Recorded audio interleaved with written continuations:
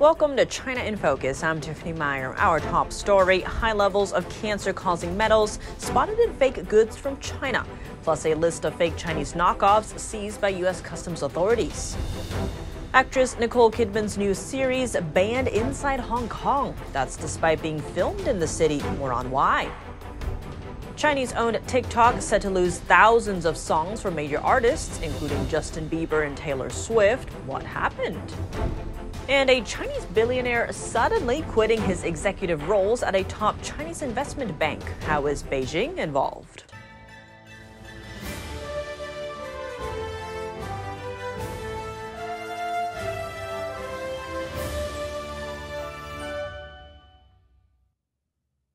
Dangerously high levels of carcinogenic metals found in counterfeit Chinese goods seized by South Korea. On the list, fake earrings and knockoff leather bags claiming to be Chanel, Dior, and Louis Vuitton, as well as clothing and shoes.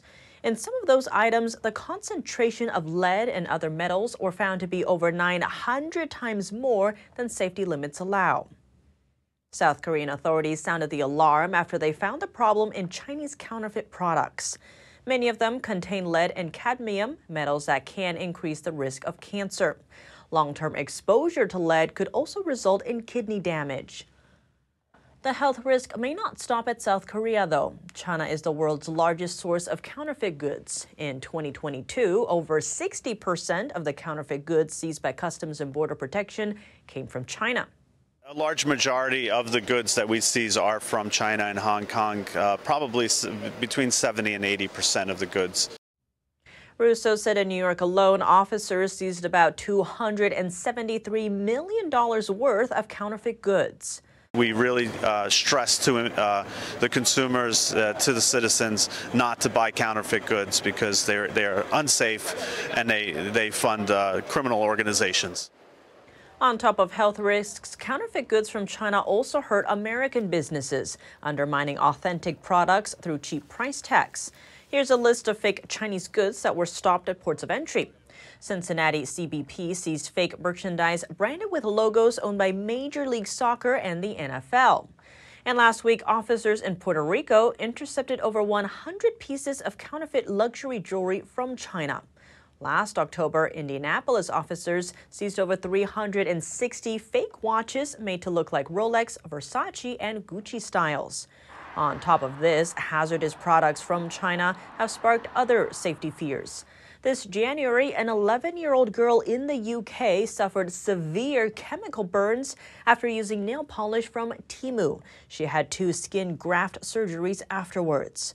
Temu offered over $2,000 in compensation.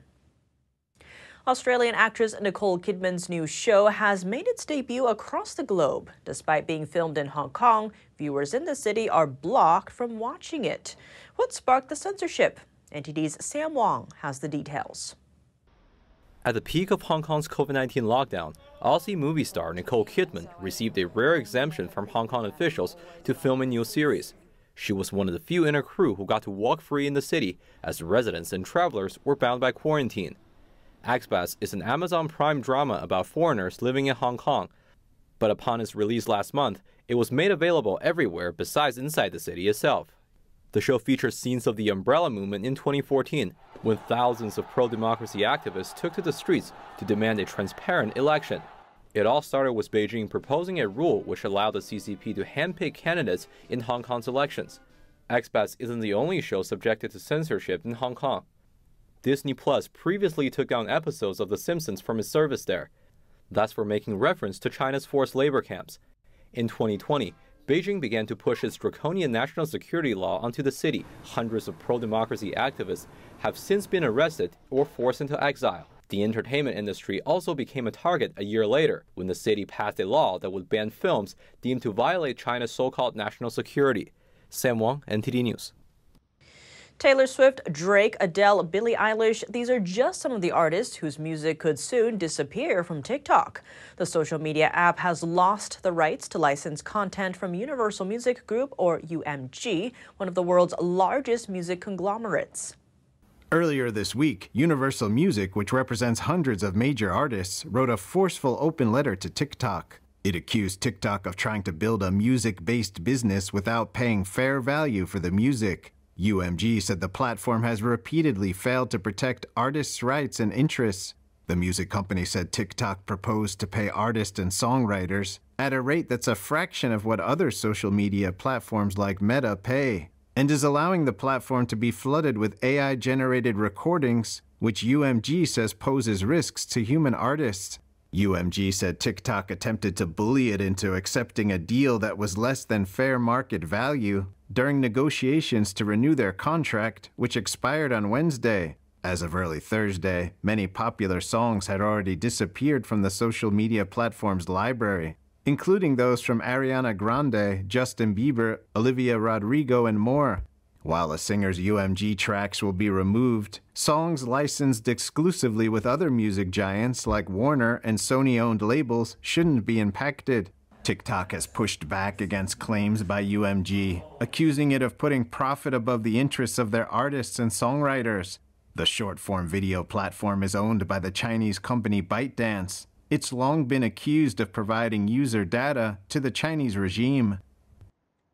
The CEOs of TikTok and other social media platforms faced questioning from senators on Wednesday over child exploitation. Senator Tom Cotton pressed the TikTok CEO on his ties to the Chinese Communist Party. The CEO denied such ties. We spoke to Xi Van Fleet, a survivor of China's Cultural Revolution, who says the situation is not so simple. She joins us to explain why. Help us understand that this concept of private companies in China, if they exist. You posted on Twitter or X, TikTok's parent company ByteDance in their party branch having a giant Chinese Communist Party flag. Who is in control here? Party. It's always the party. And they have implemented this system called party branch ever since they took out power. Every organization, there is a party branch. And what it does is to really ensure that everything there follow the party's instruction, party line. And so, and especially for such an important asset as TikTok to the CCP, they would never let someone just run it. And someone, it doesn't matter who this person is. It might be from Singapore, might be from Taiwan, might be from United States. Unless this person is absolutely under their control. On that note, Senator Tom Cotton is defending his line of questioning. He was telling Fox that, quote, Singapore, unfortunately, is one of those places in the world that has the highest degree of infiltration and influence by the Chinese Communist Party. Now, give us a sense of how that type of infiltration and influence works. How are people, Chinese people, or even dissidents living overseas sometimes coerced to toe that party line? I think Singapore probably is one of the most infiltrated, but so is here in the United States. We even have CCP's police station in San Francisco and Flushing of New York. It is everywhere, but for the Singapore, I think it's especially the case. CCP consider every Chinese, no matter what your citizenship, they consider they are the owner of all Chinese. And they always ask the Chinese to be patriotic, to love their motherland. What they're really doing is to make sure that they love the CCP. And this is something that a lot of dissidents in America has to deal with. They have to deal with the CCP's infiltration and their attempt to control all of us. China says its economy was strong and healthy in 2023, but how true is that claim? Beijing is cracking down on any suggestion that says otherwise, erasing internet posts that show the economy, stock market, and real estate industry are all struggling. Here's more. The world's second largest economy had a tough year in 2023. Now, one of Beijing's answers to the challenge, ban and erase criticism of it. In December, China's Ministry of State Security issued this order: resolutely crack down and punish illegal criminal activities that endanger national security in the economic security field. Apparently, that includes disappearing negative commentary from the already heavily censored Chinese internet. On December 1st, this prominent economic professor, Liu Jipeng, advised people not to invest in the falling Chinese stock market. Now, all of Professor Liu's social media accounts are frozen.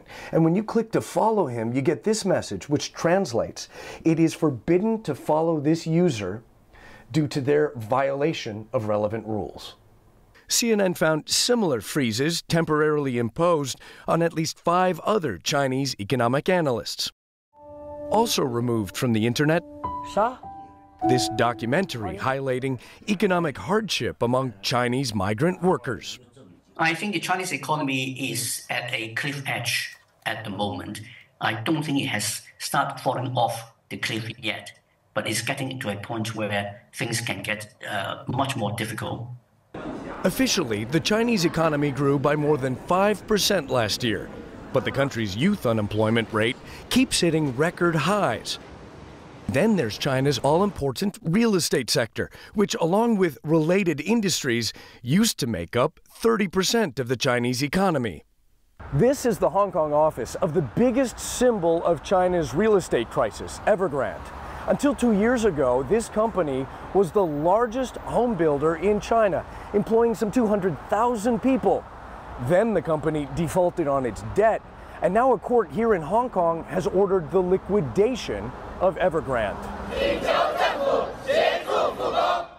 Across the country, protests as angry new home buyers demand completion of unfinished homes that they've already paid for.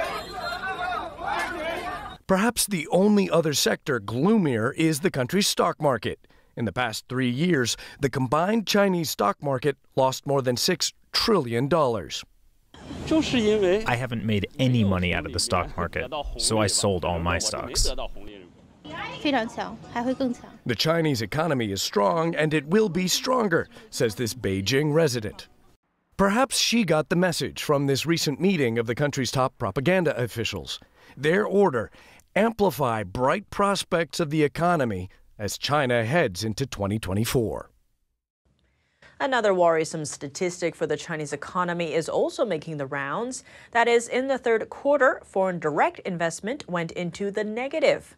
According to a Friday report from the International Monetary Fund, China's GDP growth could drop to the 3% range between this year and next year, based on the current trend. The Shanghai Benchmark Index saw its worst week in 5 years Friday. Stocks tumbled, closing 1.5% lower. The drop comes amid signs of panic selling. That's as authorities remain cautious about injecting a major stimulus to boost the economy, disappointing investors. The index sank over 6% for the week, its largest loss since 2018. A missing Chinese finance tycoon is reportedly resigning from all his roles. His company, China Renaissance Holdings, announced the decision Friday, citing health reasons. His resignation takes effect immediately. Bao Fan was the chairman and CEO of one of China's largest investment banks. He was reported missing a year ago, not long after Chinese authorities carried on an unexplained investigation on him. He hasn't appeared in the public eye since then. What was the investigation about? Chinese Communist regime leader Xi Jinping ordered a nationwide anti-corruption campaign in late 2021. The investigation into Bao's activities came after that campaign was launched. Xi's anti-corruption probe gives Chinese authorities a greater power to crack down on local entities and tighten controls on Chinese wealth.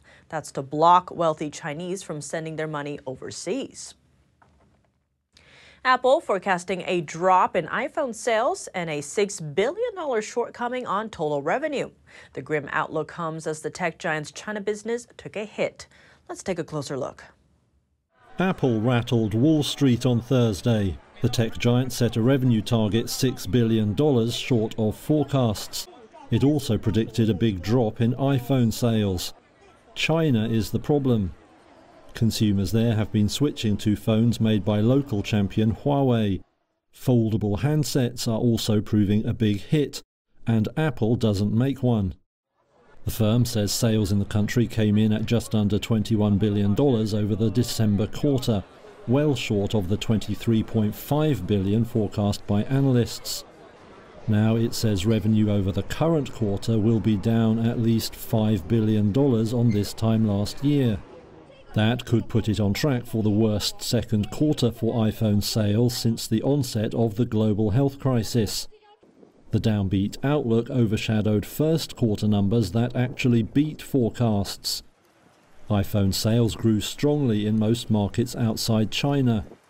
But the focus on the months ahead sent Apple shares down 3% in US after-hours trade. Recent pressure on Apple shares has seen it overtaken by Microsoft as the world's most valuable company. Speaking before the results, Wealth Consulting Group Chief Investment Officer Jim Warden said Apple was paying for its reliance on consumers. Apple is challenged with China. I think consumer discretionary as a whole, it may be more challenging as as consumers perhaps slow their spending. Analysts also see Microsoft as far ahead on artificial intelligence. On Thursday, Apple chief executive Tim Cook hinted his firm was doing a lot of work on AI, but he said he wouldn't discuss it publicly until later in the year. That's all for today's China in Focus on YouTube. We're now sharing a shortened version of our program here after being demonetized for more than 3 years. If you'd like to support us, consider donating. Find us at donorbox.org/China-in-focus or subscribe to our partner platform, Epic TV, where you can watch our full episodes. Here's what to look out for in our second half. As top state advisor to China, publishing a new book in English and pushing for global respect for Beijing. But is respect what the regime really wants? In the face of Beijing's mounting military pressure, Taiwan is training its troops to combat sudden attacks from all directions. More on Taiwan's simulated drills. And a warning from China to Ukraine: remove its firms from a sponsors of war list or brace for strained bilateral ties. More on that after the break here on China in Focus. Thanks for watching China in Focus. I'm Tiffany Meyer. See you soon.